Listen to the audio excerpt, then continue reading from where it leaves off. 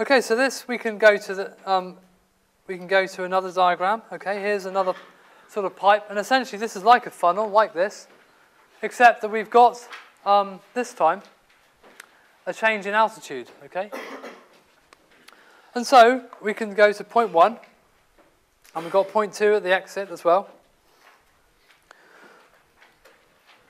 And essentially, because of these, these walls restrict any flow into and out of this pipe between point 1 and point 2, we know that the energy going in, okay, is the energy going out, conservation of energy. Okay, so that applies. We have the energy at point 1 equals the energy at point 2. Okay, and so what's the energy at point 1? Well, first off, we've got kinetic energy, which we know is 1/2 mc squared. Okay, so this is mc squared at point 1, and we've got mc squared at point 2. We've then got the potential energy at point 1 and 2, which is mgz1 and mgz2, okay? And so here we've got z1 as the height and z2 as the height. We've got c1 and c2 as our input and exit velocities. And then lastly, we've got the flow work, p1 v1 and p2 v2, okay? p1 v1 and p2 v2, going in and out of the pipe. So this is a bit like the continuity type situation. And so you can put these together, you add them all up, okay, kinetic energy plus potential energy plus the flow work energy, and you end up with an equation that looks something like this, okay? So we've got our flow work for 1, flow work for 2, we've got the kinetic energy for point 1, the kinetic energy for point 2, and we've got the potential energy for point 1 and the potential energy for point 2. And you add those all up, and you get a constant, because we know that the conservation of energy indicates that at point 1 and point 2, those energies are going to be the same. Okay? So those values equal each other. Now we're dealing with incompressible flow. Okay? So we're dealing with liquids or fluids that are running at less than sort of 50 to 100 meters per second. Okay? But all liquids will follow this equation. There are a few conditions, but we'll cover them in a second. But essentially, we've got this equation, and we're thinking, okay, well, that's great, that's useful. But there's ways we can simplify this. Now, we know it's incompressible, so the volume is going to be constant, okay? Whatever's between point 1 and point 2 isn't going to change in terms of volume, because the flow is incompressible. If you block off point 2 and you try putting more fluid in at point 1, it's not going to go in because the fluid cannot compress. Obviously, if we're dealing with a compressible fluid, then you can put more in at a higher pressure. But we're dealing with incompressible flow, so we know that V1 and V2, or the volume going in at V1 and the volume flowing out at V2 is going to be the same. So we can assume that the volume in the middle is going to be the same. And so what we can do is we can divide both sides of this equation by V. Okay? Well, what use is that? Okay, well, let's just do it and see what happens. And so we end up getting, so P1 with V's gone because we've divided it by V. Okay, well, there we go, that's fine. Then we've got 1 over 2V times mc's 1 squared, okay? mgz over V, and the same for side 2, and that will equal the constant. Okay, well, we're thinking, well, what use is that? What have I done that helps? Well, the thing is because we know it's compressible, we also know the density is the same. And the density, we covered last week, is m divided by v. And so we can simplify this, m divided by v, and the same here, m divided by v, and m divided by v, by replacing that with rho, which is the symbol for density. And so you end up getting this form of the equation. And this is what we know as Bernoulli's equation. Okay? Now, the advantage of this over the equation two equations ago, of this form, is that these are now pressures.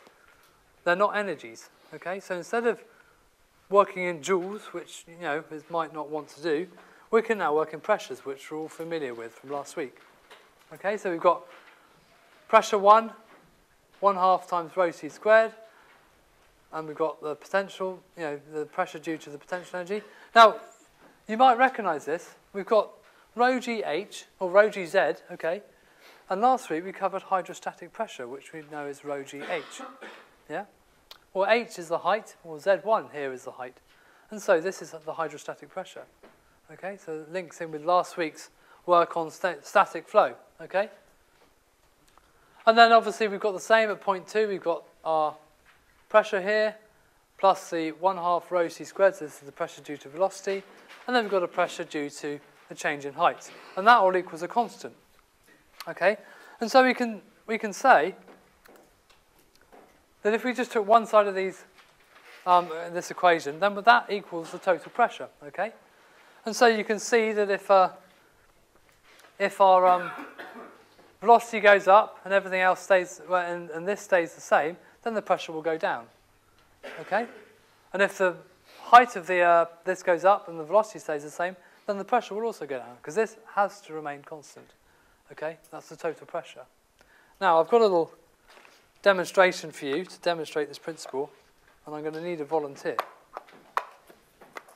So, does somebody want to come up and I want you to do something? Basically, I'll show you what I would like you to do. We're going to have a little competition.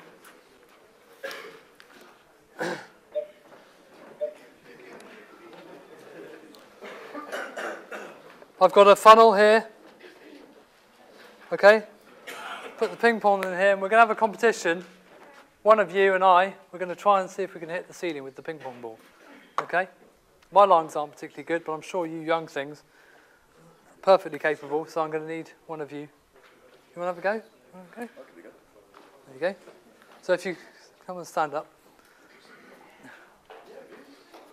Okay, I'd like you to, hold it vertical, okay, and blow in it as hard as you can to get it. What's wrong with you? Yeah, well, so can is it working? You think? Or not really. Not really. Okay. Why doesn't it work? Why doesn't it work? Well, essentially, yeah, you can sit down now. Well done.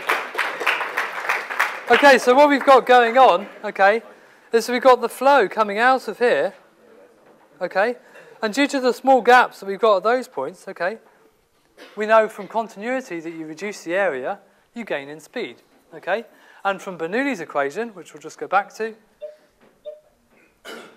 we know that if you reduce the area, so reduce the area, C goes up, and because this is constant, if C goes up, P must go down.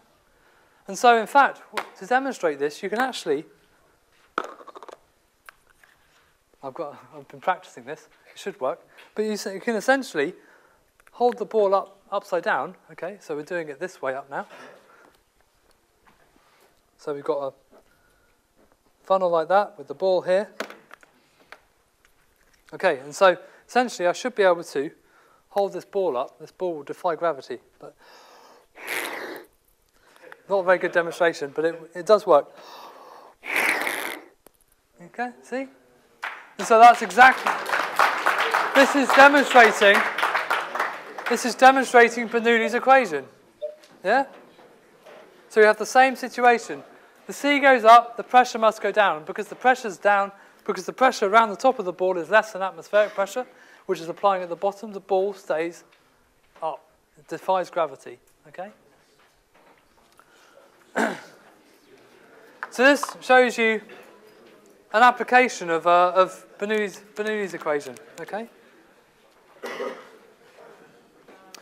Now we can name each of these pressures. Okay. The P1 and P2 we know as P, and that's called the static pressure. You may see it in your problems known as gauge pressure. That's the same thing. Okay. If we do P on its own, it's going to be the static pressure. We've got here the dynamic pressure. Now, you can think dynamic, well, that makes sense. It's dealing with velocity. Velocity moves. It's dynamic. And so we end up with the dynamic pressure. And then, lastly, last week we said rho GH is the hydrostatic pressure. Well, funnily enough, we call it the hydrostatic pressure here. Okay? So this stuff is important to remember how to work it. Okay? This is Bernoulli's equation. And like I said, you'll be using it from this point onwards. And you'll be using it next semester, and if some of you are doing aero, you can't make an aerofoil fly without knowing this stuff. Okay?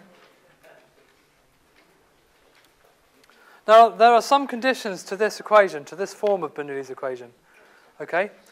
The first condition is that there's no heat transfer between the outside or the external world and the pipe. Okay? And so this is known as adiabatic flow. Okay? Adiabatic flow means there's no heat transfer. So with that pipe that we saw on slide 15 or whatever, is it 15? This pipe here, okay? You can imagine that that pipe is extremely well insulated, so there's no heat transfer from the outside world, from here, into the flow, okay? So there's no change in temperature. We're dealing with what's known as adiabatic flow.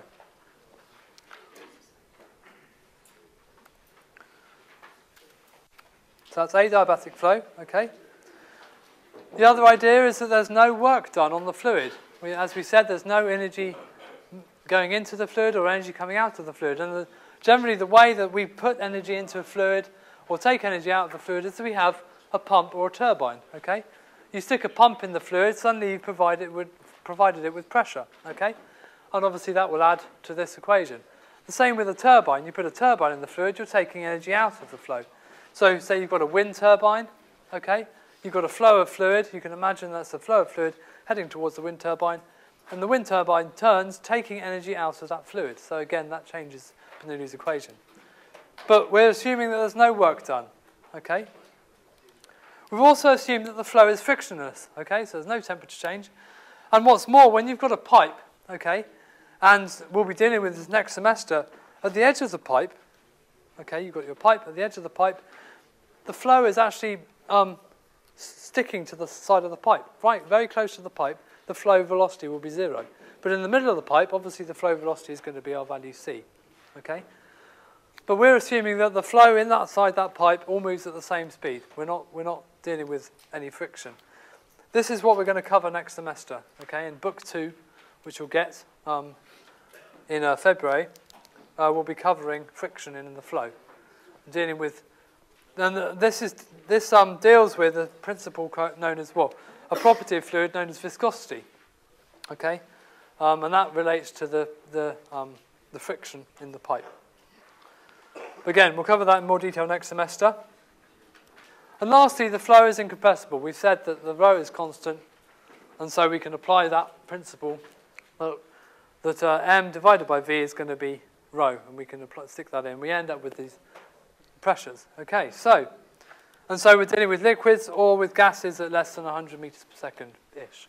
Okay, generally in the problems and on the exam, if we want you to assume the flow is incompressible, then we'll tell you. Okay, so you don't need to worry too much about working out whether or not it's incompressible or not. We'll tell you if we're dealing with incompressible flow and the assumptions you can make.